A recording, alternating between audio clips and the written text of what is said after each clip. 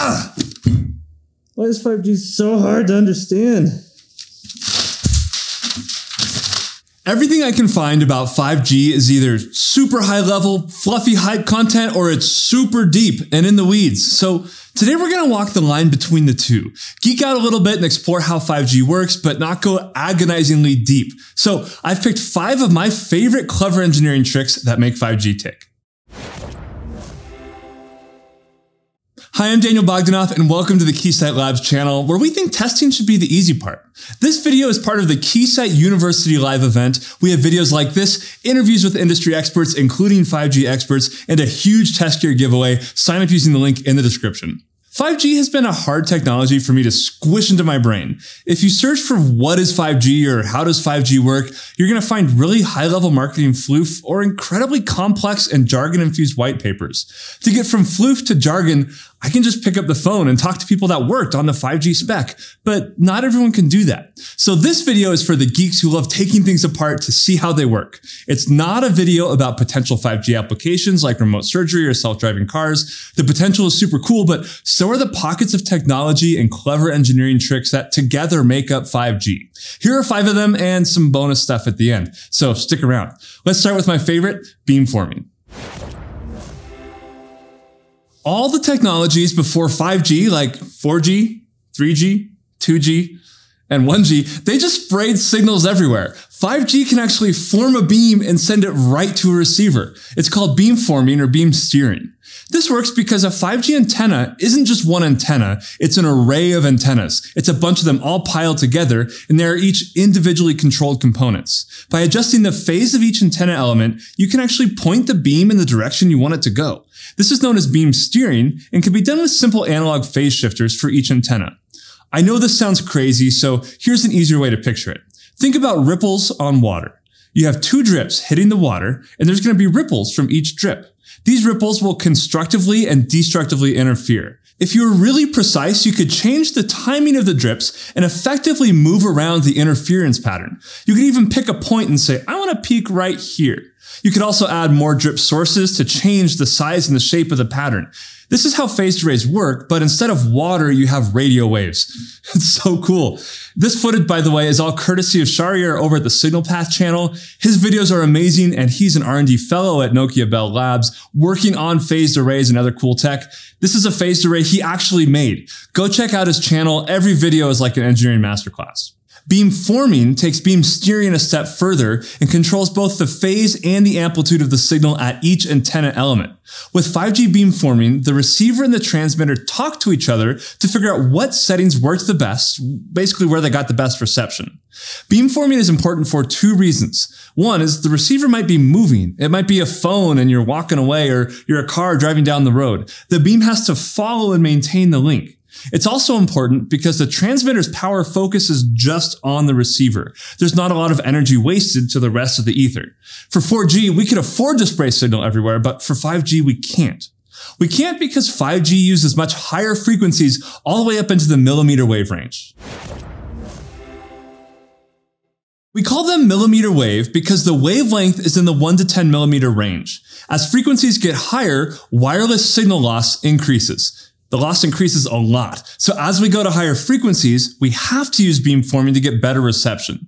These higher frequencies are actually a bit of a nightmare. Loss is a really big issue. Path loss is how much power you lose between your transmitter and your receiver.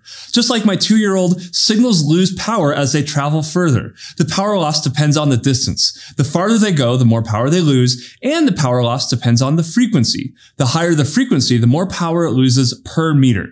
5G has specs for frequency range 1, which goes up to about 7 gigahertz, and frequency range 2, which is in the 24 gigahertz to 52 gigahertz range.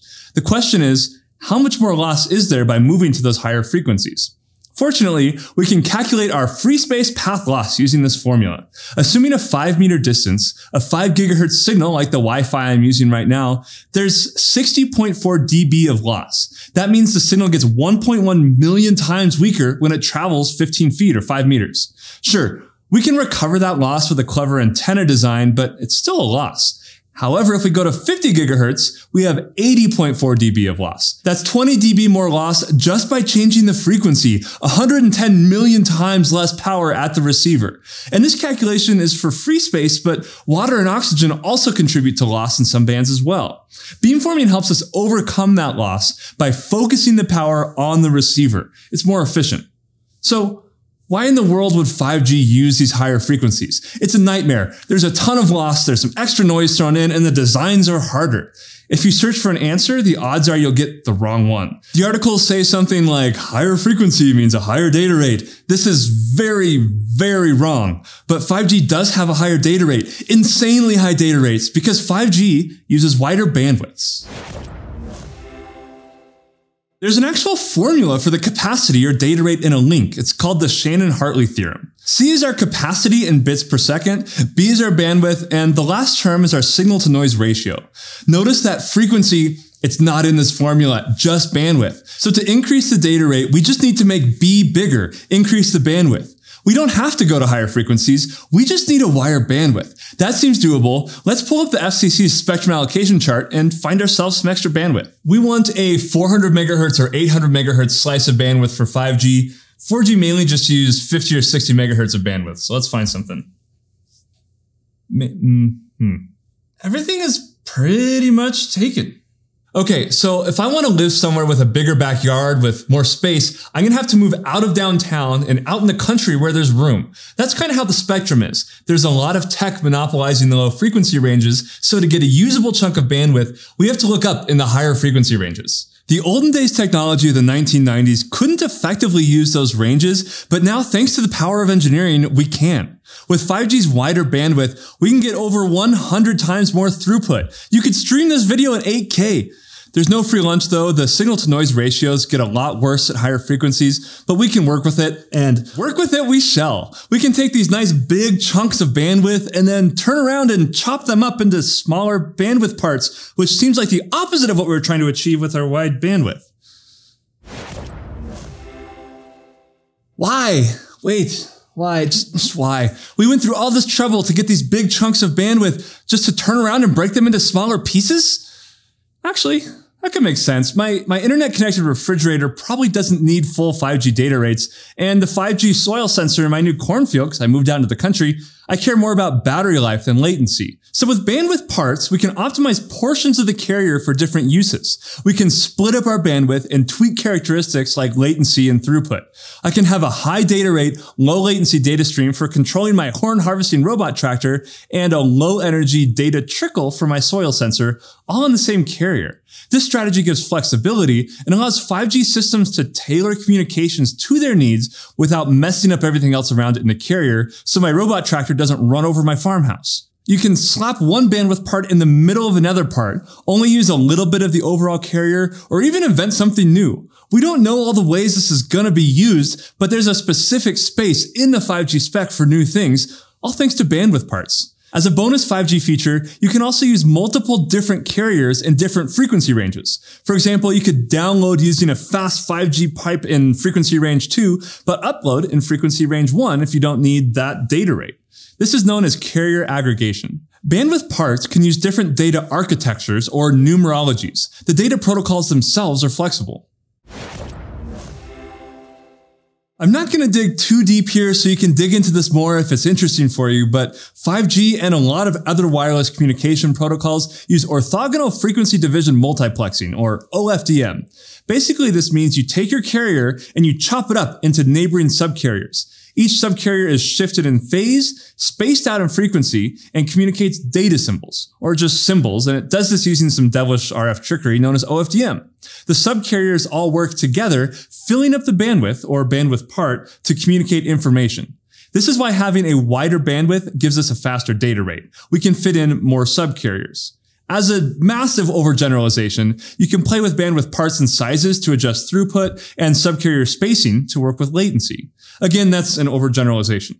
If the subcarriers are widely separated, say 240 kilohertz apart, they can transmit data very, very quickly, and we say they have a high numerology.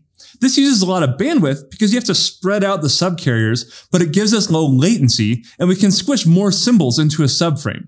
Basically, because the subcarriers are farther apart, there's less interference between subcarriers and they can transmit data faster. On the flip side, if our subcarrier spacing is small, say 15 kilohertz, it takes us longer to send data, but we use less bandwidth.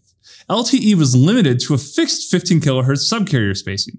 Here's how data actually gets passed. Every bit of 5G data you consume will go through this architecture. Data symbols are packaged up inside of frames. Each frame, it's 10 milliseconds long, and it's made up of 1 millisecond subframes. Each subframe has slots, and each slot holds a number of data symbols depending on the subcarrier spacing. If we have high numerology, we can fit more slots into a subframe. We can transmit more data in 1 millisecond. If we have a low numerology, we have less slots in the same time period. You can choose your numerology based on the latency you need and the bandwidth you're using, and it can be changed on the fly. It's worth noting that the user equipment, the end device, has to be designed to handle these changes in subcarrier spacing. But we want more flexibility. There are also mini slots for things like high priority data packets. They throw protocol to the wind and get squished in kind of wherever they want, even into existing frames. And oh yeah, frames are totally different than 4G LTE now too. Okay, I know I said 5 things, but I just can't help myself. In LTE, subframes could be for uplink or for downlink, but not for both. That means there's latency just because we had to wait up to 10 milliseconds for a new subframe.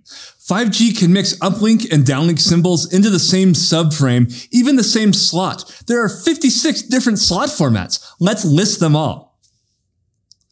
Let's not. One case where this could be handy is a control system that's requesting data. A normal communication event would be to send a control signal to the user to request data, a downlink activity, then receive data from the user, which is an uplink activity, and then acknowledge the data back to the sender, a downlink activity. In LTE, this is at least 3 subframes: downlink, uplink, downlink.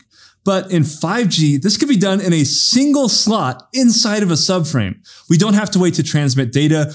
We just have to pick the right slot format. 5G uses some really cool engineering tricks, and this is just the tip of the iceberg. We haven't even talked about open radio architectures, private networks, or the fact that 5G can be tacked onto existing LTE networks with a software update. You can keep learning as part of Keysight University Live using the link below, where today we are chatting with 5G expert Kailash Narayanan, and we're also giving away a bunch of test gear. Here are a couple of today's winners, and the rest will be drawn over at the Keysight University Live site. There's also a ton of 5G courses if you want to deep dive into this stuff. I'll see you over there.